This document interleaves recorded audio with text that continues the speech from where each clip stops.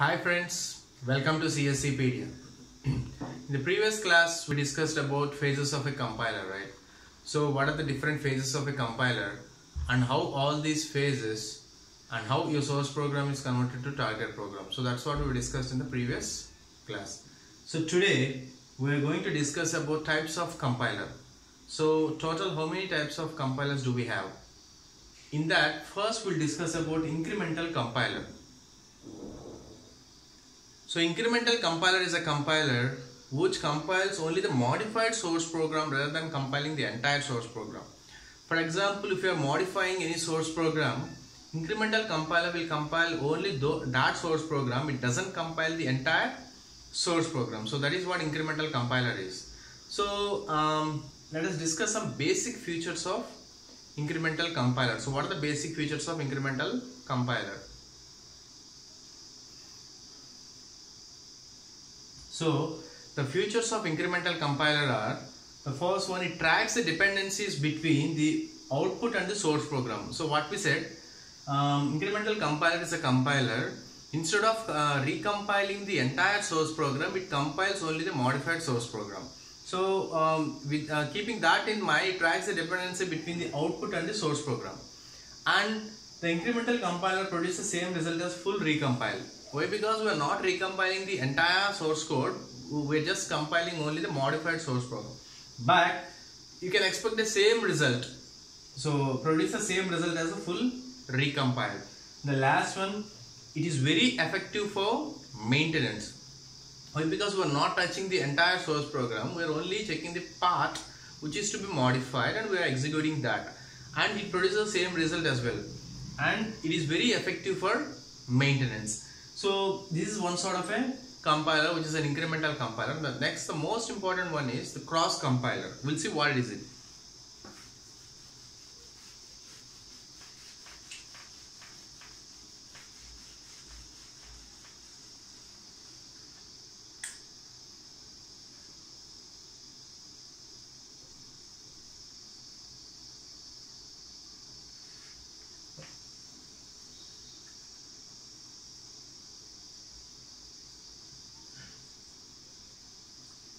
So in cross compiler we have three major things.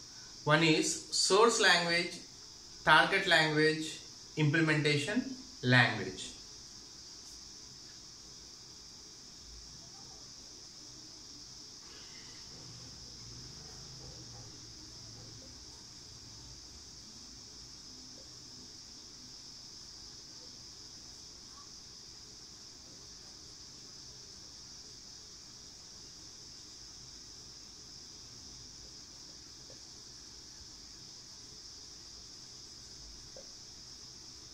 So the first one is source language, I call it as S, and second one is target language, I call it as T, and third one is implementation language, I call it as I. So your typical cross compiler looks like this.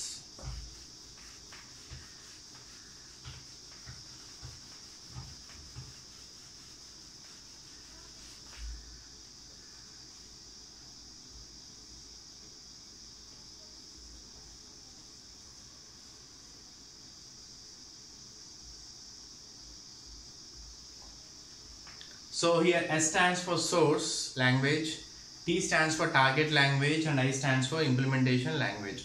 So a cross compiler is combining any two compilers, we will get a new product or new result. So we'll see how it happens.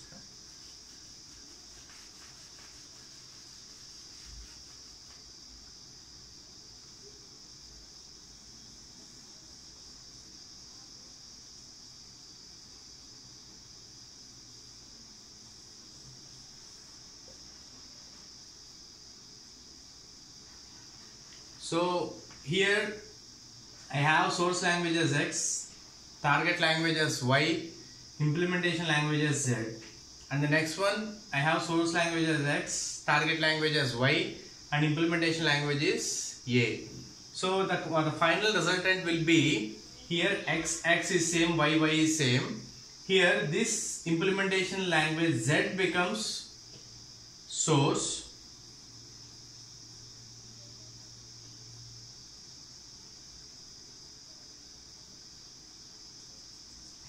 here the implementation language Z becomes source, and here the implementation language A becomes target, and whatever be the target language, that same target language becomes our implementation language A, and the final resultant is ZA. A cross compile exactly means is it runs on one machine. That means the source will be run on one machine and the target resultant will be present on another machine. So that's what exactly happened here. So now in one machine it contains X as a source language, Y as a target language, and Z as an implementation language. And in another machine I have X as a source language, Y as a target language, and A as an implementation language. Now my final resultant will be Z as a source language, A as a target language, and A as a target language. So this is a cross compiler. So these are the different types of compilers. So I hope you understood the types of compilers. So if you like my videos, please subscribe to my channel. Please share all my videos to your friends and well-wishers, and please subscribe to my channel. Thank you very much.